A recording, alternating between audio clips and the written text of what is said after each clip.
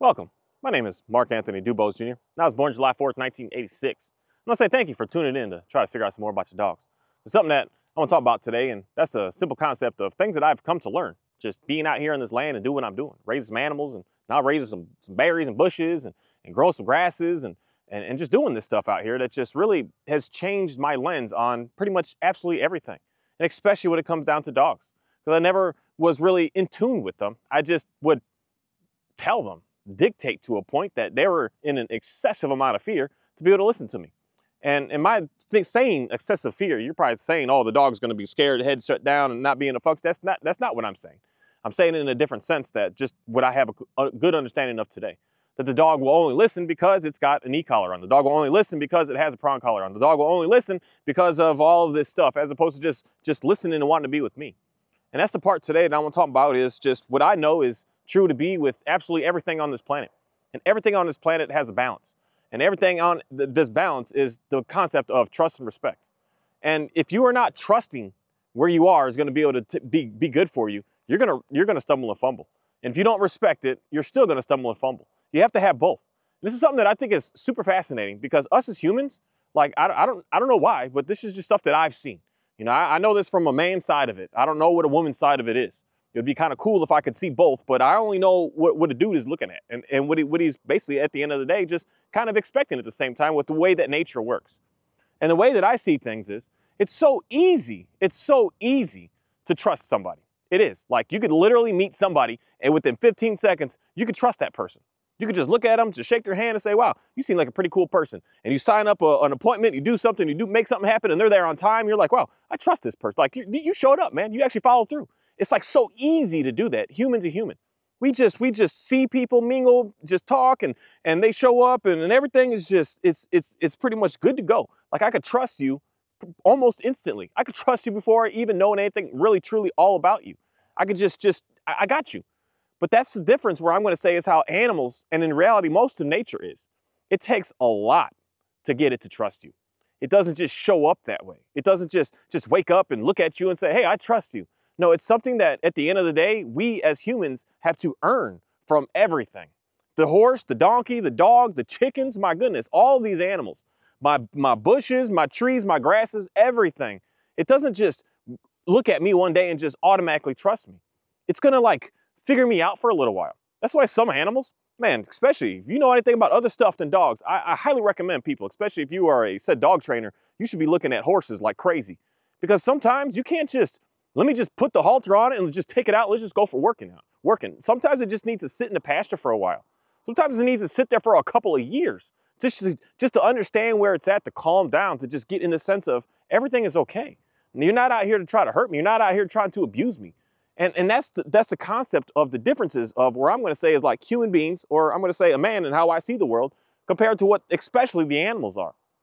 The animals are not fast. And I think that that's where we're struggling with dogs and horse and all these animals that we're trying to integrate. And this is why it's hard to have parrots and eagles and hawks and all these things, and dolphins and whales and all of these animals. They're very, very complicated to get very close to, because we're like being human beings and being like, oh, if I give it food, it's going to trust me. And that's not the case, because the more food you give it, in reality, the more it's distrusting you, because it's looking at you like, what's going on? There's some trickery going on here. That's why a lot of times when you give dogs treats, they're at the end, you're trying to reach it, and and then they take it and move back. They're just like, what's going on here? What's happening? That actually creates them to really just look at us even more suspicious, as opposed to just calming down, relaxing, and just saying, okay, I know who you are. And that's where I think a lot of people are struggling, because you think that the dog should be, at the end of the day, the same way that you are. That because you are able to easily trust, the dog should be able to do that same thing. And then there's a part of it that I've come to see is realizing the respect part of it. The animals, once they trust you, the respect is like instant. It's like instantly there. It's like instant. It's just like, bam, okay, what are we doing? Where are we going? We just make this happen. All right, let's just do that. But for humans, that's the part that takes almost a lifetime in reality for some people. That's the part that's really, really sticky.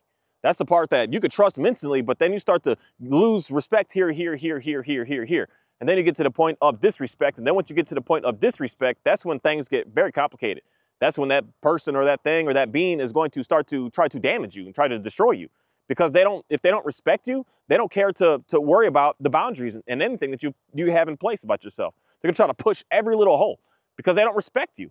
And that's the thing that with dogs that we're coming at is thinking that that's gonna be the hard part. I just see everything is just being backwards. Everything is backwards. Everything with like all the dog training techniques is backwards. We're trying to get the respect of the dog without gaining the trust of the dog. And you can't like, I only have this and then this will come later. It doesn't work that way. And I don't know why, but it's just what I've just come to see. And again, I'm not the end all be all, but I do talk a lot of what a lot of people have to say.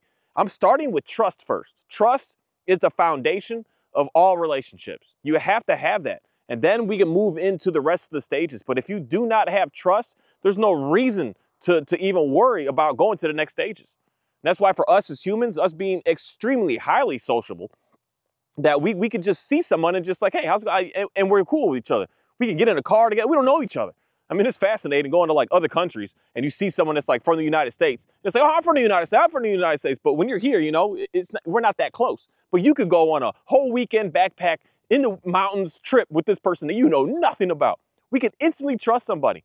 But you're not going to do that with no dog, with no animal at the end of the day. But especially dogs. They're suspicious, man. They're like, what are your intentions? What are you going to try to do to me? What's happening here? Why are you all on me? What's going on? And then the more and more suspicious they get, the more and more they're not even considering to care about trusting you. And that's the thing that we can't rush. We can't just say that I want it and I want it now because this is just what I said that I want. And we as humans are getting so pushy. And you wonder why your dog is pushy, I'm going to say. But we are so pushy because we just want it. Like I'm looking to get a cone for this dog, and I just want it. I got the one that cost me an extra $1.50 because I can get it today shipped. Man, it's fascinating. We get stuff shipped the same day at this moment to my door, or they take it to the gate. But if I had the gate open, they can take it to the dang on door. It's just fascinating. But that creates an extreme level of pushiness that we think that we should just be able to have because we want to have. And that's not the way this world works. It's not how nature works. Nature is time. Nature is just hanging out. And nature is just all about just coming when it's ready to come. That you can't rush it. The one simple thing that I can say is, if you try to, a lot of y'all struggling with growing grass in your front yard, more and more you keep doing to it, the more and more you keep rushing it, the more and more you keep pushing at it, the more and more you're just like fiddling, doing all this, the more and more nothing happens from it. But the more that you just do what you're supposed to do, you put the right stuff on it that you're supposed to, you water it the way that you're supposed to, and you leave it alone, the more you're going to see way more success. And that's just how nature is. The more you're fiddling with everything, the more you're struggling. I mean, this comes down to just basically everything that we have in nature. The more you're fiddling with the trees, the more they're going to die. The more you're fiddling with growing your corn, you're not going to have any corn. The more you're like, let me try this and try this and try this and try this, as opposed to just putting it in the ground and letting it do what it's supposed to do. That's how everything on this planet works. And that's the same as us as humans. But we just see things differently because that the best way I can say it is just straight up what it is. We can easily lie to each other. And we can get through. I can say, hey, you know, this is the type of work I do. This is who I am. This is my spouse. These are my kids. And I could be making it all up. But I can be saying that to you. And you're just like, yeah, I hear you. That is who you are. I can say that. But that's the thing that we have a disconnect, especially with two animals on this planet, which is the dog and the horse. And the donkey is super similar, but especially the dogs. They know that we're lying. They know that we're cheating. They know that we're not representing our true selves. They know something suspicious going on. The words I like using there is something's fishy, man. Something fishy going on. I don't know what's happening here. So the more that we're doing suspicious stuff to the dogs, the more that they're getting further and further and further away from us. And then when they get to the point that they're just like, I don't think I ever can trust this person, that's when the disrespect comes in. Because they didn't ever get a chance to even get to that first fundamental core part of building a relationship. And then that's where you got a dog that is taking everything from you. It is pushing your buttons with everything. It is demanding everything from you. It is just ruthless, man. Ruthless is how a lot of y'all dogs are, unfortunately. And it's because of, mainly, the unfortunate thing that I could say is just everything that I see is being backwards. Everything that I've learned in dog training techniques and how to get them to sit and down and heel and come and do all this, it's all just so backwards. Backwards. To the point that some people are getting some great success, but they have an excessive amount of management that they have to continue to keep on doing and thinking that that's success. where I don't want that. I just want to be able to hang out. And again, maybe I need to make a whole video of what I'm talking about with what I'm looking for from a dog to make sure that that's what you're looking for. But I'll give you a basic overview right this second. I want to be able to take this leash and have this dog and do what she's doing right now. I want to be able to do this everywhere I go. Out here, she was moving a little bit because there's like bones and all kinds of stuff. She's trying to eat everything, so it's a little extra again. But I want her to be able to get quick, calm down, and the whole concept of what I say is socialization is taking them everywhere. That I want to be able to have a leash like this, and this is what a dog looks like. That's my expectation. If that's the expectation you're looking for, then that's what I want to be able to say something to be able to help you to be able to get that. Because it's not coming down to all the only word I can use with it is seriously the foolishness, man, of trying to teach her how to lay down like this with giving her treat after treat after treat after treat after treat. In the same way that I was just doing it a couple videos ago, of forcing down, down, down, down, down, down, down. And she's just like, I'll do it on my own, man. I don't need you to do that to me. And she's proven that to me because I wasn't trusting her.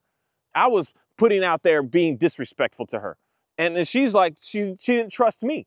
So her not trusting me and me trying to, in reality, tell her what to do, we're butting heads. And that's what dog training tells us to do today. When the dog doesn't trust you, you build that trust by giving it treats. You build that trust by giving them toys. You build that trust by giving them praise, by giving them pets.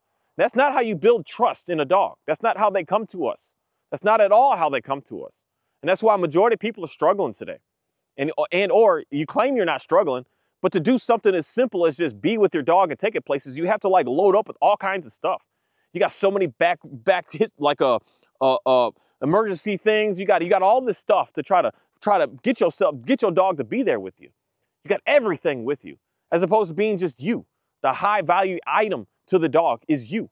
When you allow that dog to just trust you without trying no trickery, because the dogs can see through us, man. They represent just what pure like honesty is all about. That's what's fantastic about them.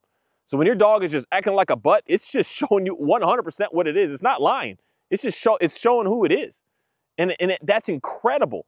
It's absolutely incredible. That's something that I want more people to just think about, the concept of understanding that trust is not just given. And trust doesn't come the same way that we as humans trust each other. Trust with animals is time and patience. And time and patience and having them stay near you and not doing any extra foolishness with them. Just hanging out with them so that they can, when they decide, they will come to you. They will make that decision. You cannot make that decision for them. And this is a part where we as humans feel like I should be able to do whatever I want and I'll tell you and I'm this and that. And it don't work that way. It will if you want a trash looking dog. A dog that's always on edge, walking on eggshells. A dog that's like, I don't know, is it okay? Is it okay? You will get that. You will have a dog that appears to be good in some said scenarios. But as far as most scenarios, you're going to be stumbling and fumbling. And that's something that I wouldn't want many people to be in that situation on. Sorry, I'm going to go ahead and remove that so we can see. I don't want people to be in that scenario. I want people to be in a scenario that you could be able to just hang out with your dog and your dog just listens and it's in tune with you. Not the added extra stuff, but you. And that's something that we need to just focus more and more and more of our time on, as opposed to thinking that that next technique is what's going to be able to get my dog to listen to me. Because the biggest thing is the dogs need a bond to us. And they can bond in a negative way or a positive way. And in my opinion, mass majority of what is considered dog training, the dogs are bonding to us in a negative way. And for starting in a negative sense, we're trying to dig ourselves out of a hole that in reality, we're not going to be able to dig out of. We're going to continuously keep on just struggling over and over and over until we just stop that to build up a whole new bond here, to allow the dog to be able to positively be with us. The dog should have to be able to make that decision of saying, I want to be there because I want to be there. Not because of what this extra stuff, but because it just wants to be there, man. I want her to know to just hang out with me, just to hang out with me, not to be on she's got to be here because of this, or even because of the leash. The leash is just building the bonding process to be able, this is the thing to fast track the bond. I will say, yes, you can get a dog to bond with you without a leash, but we as humans are smart and we've evolved these dogs to be able to be just as smart as us. We have gotten to the point that we knew day one, we saw it like, how can I get this dog to stay close to me? And century after century, we've been doing that. And we've been watching and seeing how we could fast track some things. But at the same time, I sit here and use the word fast track and someone said, oh, I want it in 24 hours. No, no. Fast tracking means it might not take 2 to 4 years, but it might take 2 to 5 months. It might take 6 to 8 months. It might take a year. But fast tracking it a year is way better than 4 or 5 years. That's the fast track that I'm talking about. And that's the part that a lot of us we don't want to put that in. And in reality, what I'm saying is to do something that's so simple that it's not like it's more work. It's actually way less work to just have the dog be there. But at the same time, you have to make sure that you're understanding the proper relationship of what that dog is. The dog is an added bonus to your life. It is not your life. And if it is your life, just get rid of the dog. Get rid of the dog, because you're destroying the relationship with that dog. You are. And you're going to struggle, and you're going to struggle, and you're going to struggle. And you're going to struggle in a lot more than just worrying about your dog, because your dog is just poking holes in you of having an understanding of what you need to work on. But just what I've come to see is we need the dogs to trust us before we could do anything to them, before you can even say no, before you can try to discipline the dog, before you could try and correct the dog, before you could try to even manhandle a dog. I'm using crazy words right now just to make it clear. Manhandle, to get the dog off the couch, to get it to do anything. The dog has to trust you, because that's where this is where everything in dog training stuff goes into more and more pressure. That's why you start with the treat and you're like, okay, it's not working. Now I need some pressure. And then the pressure goes to more pressure, and it goes to more pressure. Because when the dog doesn't trust you, it's going to keep pushing and pushing and pushing. And then the only way you can get it to listen to you is by more. Get it to listen to you, get it by more. You get to that point that sometime that the dog finally seems like it stopped, it's chill. And then you realize, no, that was just for a brief moment. But when the dog trusts you, I can put this leash on her and I can move here and she's just going to come with me. I don't need no pressure on this leash. We're just dancing together. She's like, okay, where are we going? Where are we going? But if she didn't trust me like day one, I'm having to pull this dog, like physically like pull her to get her to come to me. But today, because she's starting to trust me more, she's more in tune with me. She's like, okay, we're going over here. Okay, we're stopping here, we're stopping here. Okay, we're going to go over there. We're going to make that happen over there. And every little thing. So if she tries to jump on me, I could just give her a tiny bit. You can see she has it in her, but I've been kind of telling her not to jump on me anymore. She got a little too wild. She weighs more than she looks. This is like a 60-pound dog already. I think she's gonna be like 70 pounds when she's full grown. But I give her a little bit of pressure. Just for right now, all I'm doing is using my hands like this in reality to tell her to just get off of me. I'm telling her to get off me. I'm telling her to get off me. And that it's just gonna work. That I don't need to add anything extra, because she's starting to trust me. She's starting to understand what it is that I'm looking for. She's listening to me. When she don't trust me, she ain't gonna listen to me. She's like in the world and doing whatever she wants to do. But when she trusts me, she's gonna listen to my word and say, hey dude, I hear what you're saying. I listen to that. I got you. I'm on board. And this is a huge difference when, for me personally, what I just see with humans and dogs. The dogs need us to trust. They need to trust us for them to listen to us. But we as humans, we need respect for somebody to listen to us. I could trust everyone on the planet that everything is going to be all right. But I'm not going to respect you if I'm not going to really listen and or take advice from anybody. If I don't respect you, you got to like prove that in a way. That's the thing that I want to say with that. And that's the thing that the dogs are about the trust. They got to prove it. Prove it. Prove that I can trust you. Prove that you're not going to come at me with no foolishness. Prove that you're going to be there for me. Prove that you're not going to hurt me. Prove that you're going to give me some food, man. You're going to give me some water. You're going to give me a safe place to sleep. You're going to keep me away from danger. You're going to get those weird, strange-looking dogs away from me. You're going to be able to do this for they're saying, prove it. That's what the dog is saying. And that's what we as humans say to other humans. Prove that I need to respect you. Prove it. Prove it that, you know what you're doing. Prove it. Show me something. That's a big thing that we as humans love to show me. Once you show me, I'll listen to you. But if you can't show me, I don't want to hear nothing that you got to say. And that's what I say. And I made a video just going on a crazy talk about that, about dogs, like months and months ago. Show me the dog. Show me what you're doing. Show me that you can do anything. Instead of just standing there talking. You're just talking, man. Just talking. I'll listen. I'll trust you for the talking. But as far as really just really understanding what you're saying and say that I'm going to do, I need to respect that. And that's the opposite of how dogs are. And this is why I'm saying we have an oppositeness going on with dogs. It's all backwards. It's backwards, man. It's so backwards.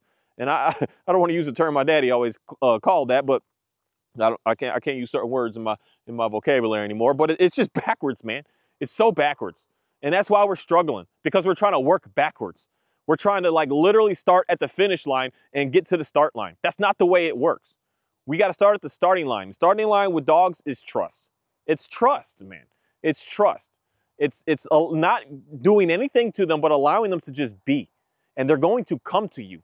I have still yet to see an animal. I mean, this works with every animal, but dogs are different in the sense that they're like, you can't play no foolishness with them.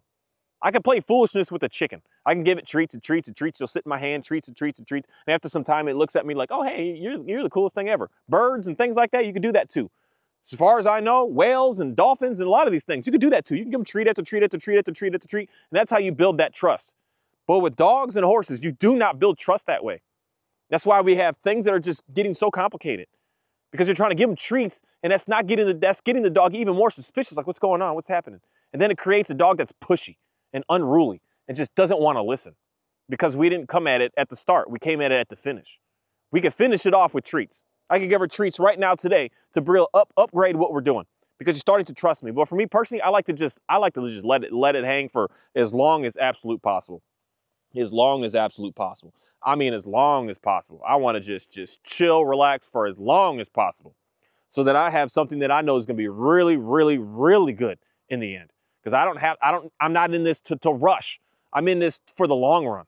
I'm planning on having this dog, all my dogs for as long as absolute possible. Her being a year right now, I'm hoping that I can push this for at least another 15 years.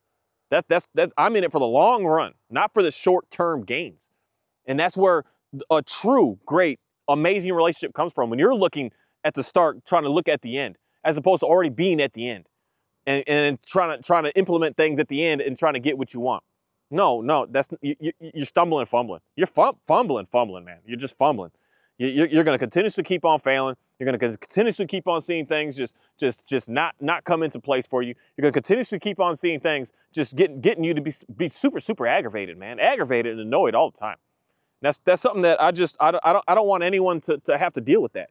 I want you to be able to have the success that I simply see that I'm able to get with doing nothing with the dogs to get them to trust me. And then I could do whatever we want, man. We could go, you want to train the sits, you want to train the downs, you want to train all that, do all that. But do it once the dog trusts you. And that's the biggest thing is someone might say, how do I know when my dog trusts me? When your dog is willing to be around you for you. Not sniffing your hands, what you got, not sniffing your pockets for what you got, but it's around you for you. Because the biggest thing that I'm really testing and challenging with all my dogs with that trust thing is when I say their name, they better come to me. They're just going to come. Check it. What's going on, man? What are you doing? Okay, nothing. Okay, then they take off again. But if I can't get them to come back to me, I'm pushing things way too soon, way too fast.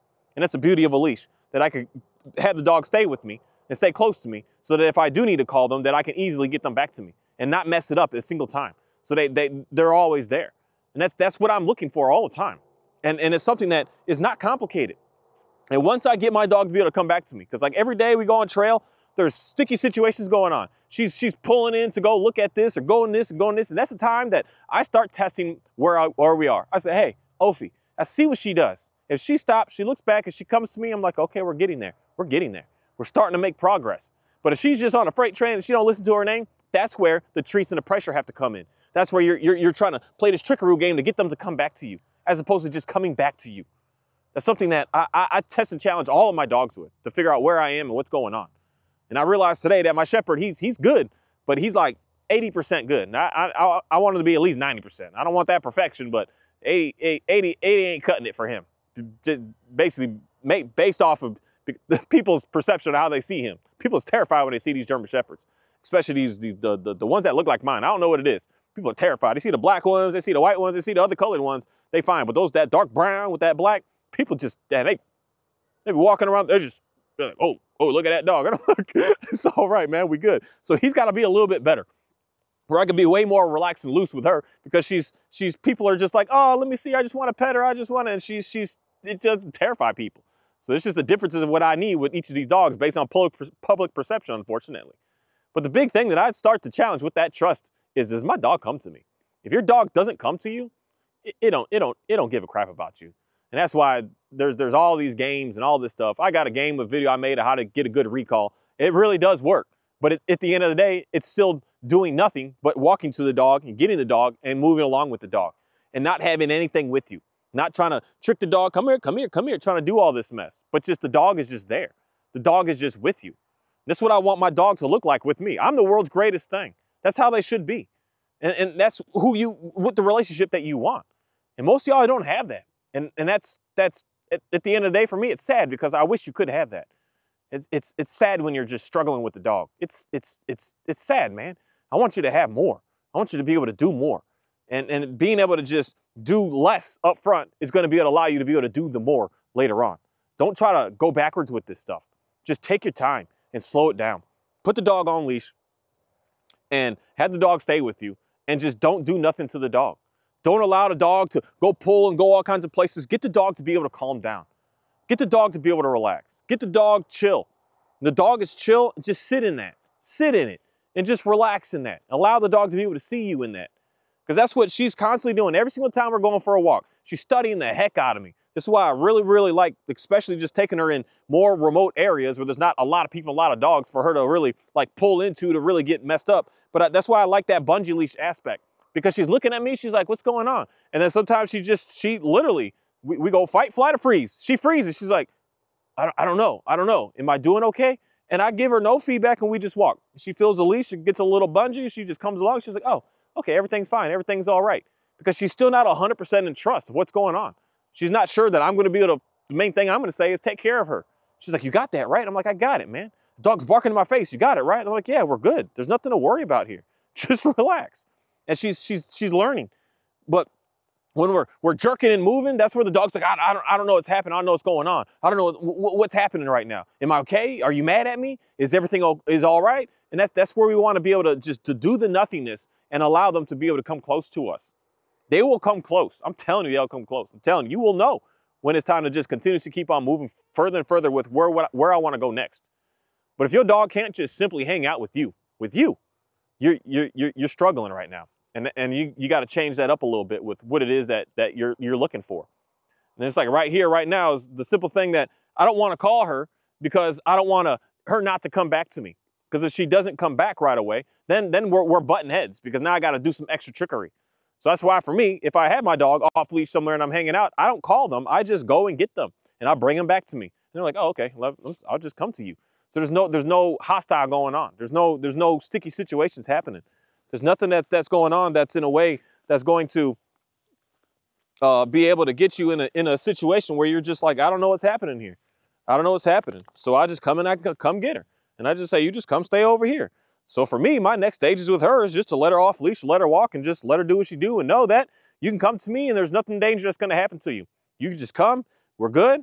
We're good. Okay, then you can go ahead and go again. And I start that sequence going, and it's just everything is just slow and steady. But at first, I'm not going to let this dog get too far away from me. Because for one, I might not be able to catch up to her. These dogs is fast. They start playing that chase game, you're going to be out there for an hour. Especially you come out here in my fields and doing this, you're going to be here for 3 hours. These dogs going to be running. You're going to be going deep at it. Then you get frustrated, and then you finally get to the dog, and then that's when you destroy your trust that you've been building up. You can literally destroy it all in a day. Then you got to start over and keep going again. And that's something that primarily we all need to focus on. We cannot buy it. We cannot give them enough treats and trick them into it. We cannot force it. We cannot do anything. We have to just give them time, and they're going to come to us when they're ready to come to us. Thank you. Okay. That's good, girl. We're working on that jumping. We getting there. We getting there. She'll get there.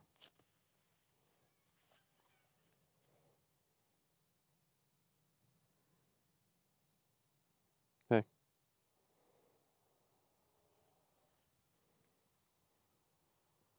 Good girl.